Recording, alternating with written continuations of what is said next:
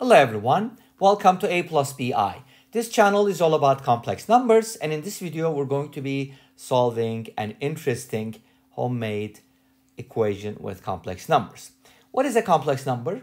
We'll talk about those, but if you need more details or if you're new to complex numbers, go ahead and check out my lecture videos.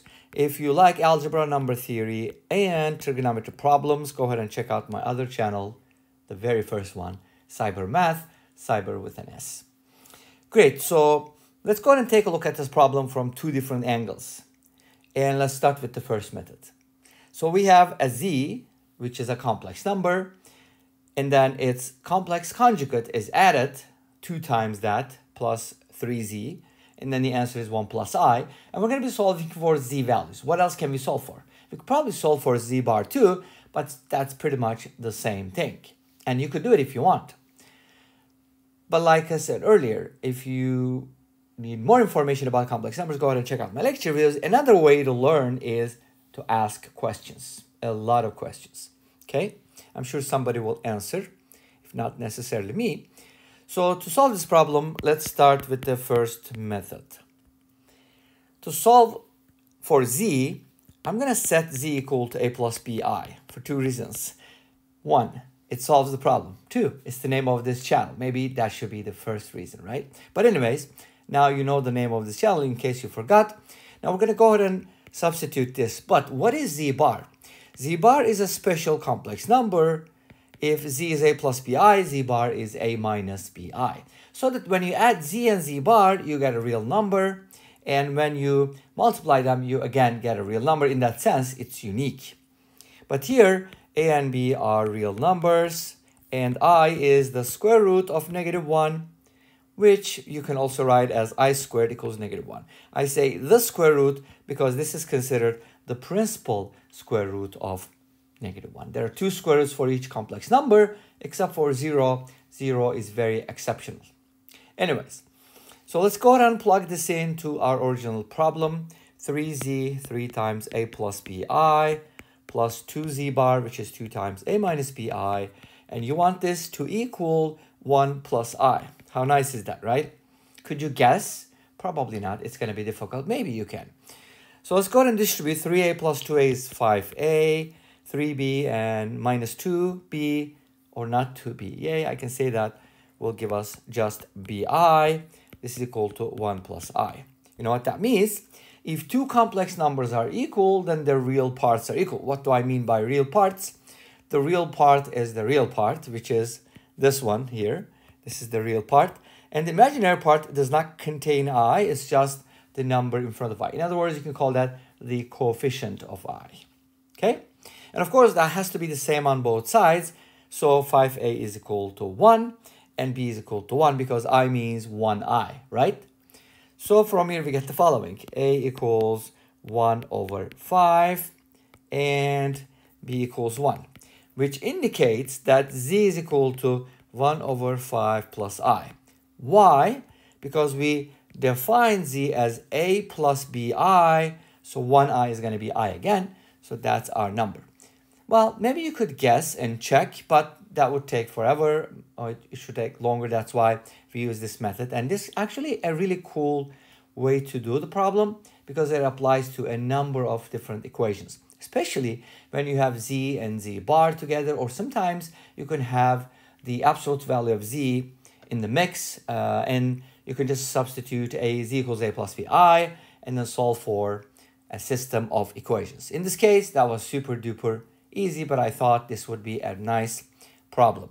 Okay, so that's z, and if you wanted to check your work, you could definitely do that. For example, 3 times z is going to be this, and then plus 2 times z bar is going to be this.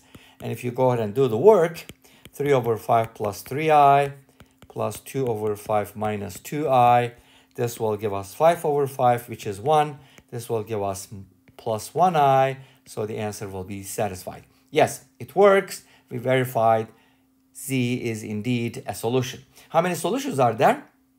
Only one, because this equation is kind of linear.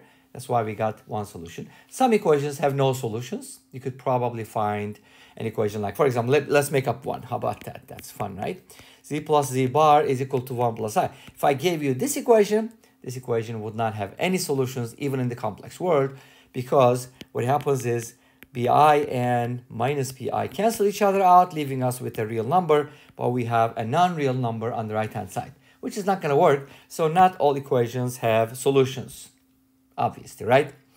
Cool. So that's the solution. Let's go ahead and take a look at the second method, because I think second method is really cool. But again, it's up to you. You're going to get to decide which method you like better. So what was the original problem? 3z, right, plus 2z bar is equal to 1 plus I. Now, we're going to use some properties. Of course, like I said earlier, if you kind of look at the basics of complex numbers in the lecture videos, we go over these things.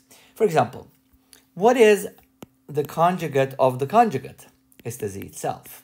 What happens if you have two complex numbers and conjugate the sum? Then you get a sum of two conjugates. That goes for addition, subtraction, multiplication, and division. All operations work. And if you have a number like, let's say, kz, where k is a constant, a real constant, in this case, you want k to be real. Otherwise, this is not going to work. You get k times z bar. You could also write this as the conjugate of k, but since k is real, its conjugate is going to be itself. Think about it. Conjugate of a is just a. Well, this is a more general form. Let's say you have z times w, which is the product of two complex numbers.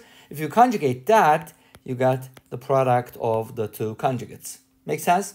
So it basically works with all these operations. So here's what I'm going to do. We're going to go ahead and conjugate both sides. I'm trying to be careful with the words. If you to conjugate, and then you get a conjugate when you do that, okay? Noun and verb. So let's go ahead and conjugate both sides like this. Of course, you have to do it on both sides. Another property is like, if z is w, then z bar is w bar, for obvious reasons, right? And of course, it's vice versa. Because you can conjugate a conjugate, you get the original. You get the idea? So properties kind of imply each other sometimes, or you can use them for proofs. But when we do this, we're going to get the following. 3 is going to stay unchanged, but z is going to turn into z bar. Plus sign is unchanged. 2 is unchanged. Z bar becomes z. And then 1 plus I becomes 1 minus I, because that's the complex conjugate of 1 plus I, right? So now, if you rewrite the original problem, you get two equations, which means you have a system. Yay! Which means we can solve for whatever we like. And this is a linear system, right? So since we want to get to z, because why would you do more work? Let's just solve for z. How do you solve for z? By eliminating or substituting. Either way is fine. I can show you both if you want, but I'm just going to go with elimination. It seems easier to me. I'm gonna multiply this by 2 and this one by negative 3. Let's see what that gives us. 6z bar plus 4z is equal to 2 minus 2i.